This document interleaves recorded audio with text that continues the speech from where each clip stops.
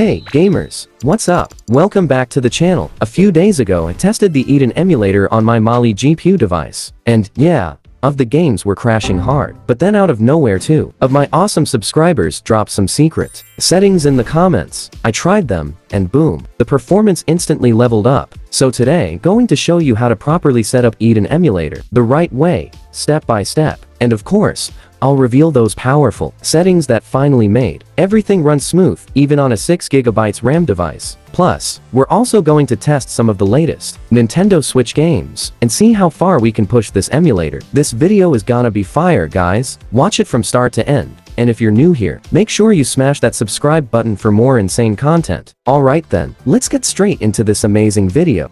First of all, guys, you have to search Google Eden Emulator GitHub. And this emulator is an open source simulator, so you will see it inside GitHub, and it is available in all platforms like Windows, Mac OS, Linux, and you have to scroll down to the Android section. And this new update was released 2 days ago, and you will get 3 variants in Android: Standard, Optimize, and Legacy. I'm going to try the standard version right now, so quickly try it out. Let's do the setup. First of all, open the emulator, start the gate, and grant permission. Permissions will be allowed. Then by clicking on Select Keys, you will have to select Pro.key. Then you will also have to select the framework, so select the latest framework file. After selecting it, click on Add Games to add your games. And in whichever folder the game is kept, by doing Use this folder, we will allow and deep scan. After doing this, you will click OK and then Continue, and your emulator will be set up here. And after this, go to Settings. Here you have to go to GPU Driver Manager, now Mali GPU device. And in the latest Snapdragons, you can also run games from the system GPU driver, but if your device supports G, then click on Fetch to get the recommended driver for your device. You can see that it will be available here, and you can also add it from here. Currently I am using System G driver. To run the game from here only, then go back and go to Advanced Settings, here under Graphics. You can lower the resolution if you have low RAM or a low-end device. I would recommend 0.5x. I am keeping it at 0.75x, then stretch the aspect ratio to window. That's it for you. These are the settings for now. Best settings for Mali GPU will be ahead. I will share that. First of all, I test the new games, so here recently Tomer and Definitive.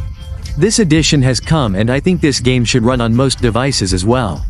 The performance was better than expected. The graphics were also very good.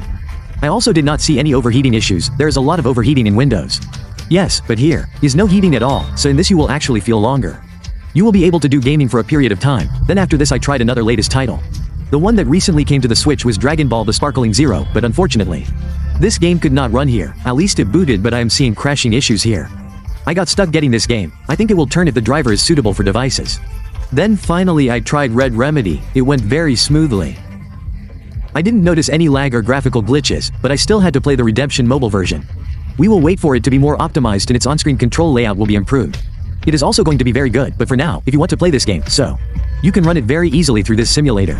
Now comes the turn of medium GPU device. I have only 6GB RAM for my Mali GPU device. Use UN22 Eden version and it works properly. Also set versus sync mode to mailbox. I also have a Mali GPU device. And I'm playing Attack on Titan 2 properly. Okay, so right now we're on the Antutu version. And I won't try it, but I should definitely set the viewing mode to mailbox in the graphics settings. Always restart your device before playing high RAM demanding games. RAM gets cleared and performance increases and the game does not crash in mid-game. I have Mali 8300 Ultra and it works for me okay, so this time I changed my phone.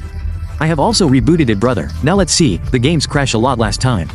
Crashing issues were being seen in every game, so the first one was Dragon Ball FighterZ game. I tried it here, my game was crashing at this very moment, but right now you can see it. If the game is working properly, then seriously both of these tricks work. If you want, you can try these. I definitely got results from this. You have a device which has only 6GB RAM and you must be knowing this. 6GB RAM is literally the minimum RAM requirement to run the latest emulators. If it's less, then you will not be able to run it at all. Then after this Attack on Titan 2, I ran this game. You already know that these crashing issues were being seen after the cutscene, but at least I am able to run my game. I know the frame rates are not playable at all, but still. At least once your game starts, you can also install it inside your Mali GPU device, or you can try these settings in your 6GB device. This will definitely help you. It's going to happen. Friend, that was it in today's video. I hope you liked today's video. If you like the video, please like it and subscribe to the channel for more such great videos. Do it too and share your best in the comments. Share the settings, friend, maybe they will be useful to me. I will meet you in the next video. Till then, bye, sayonara.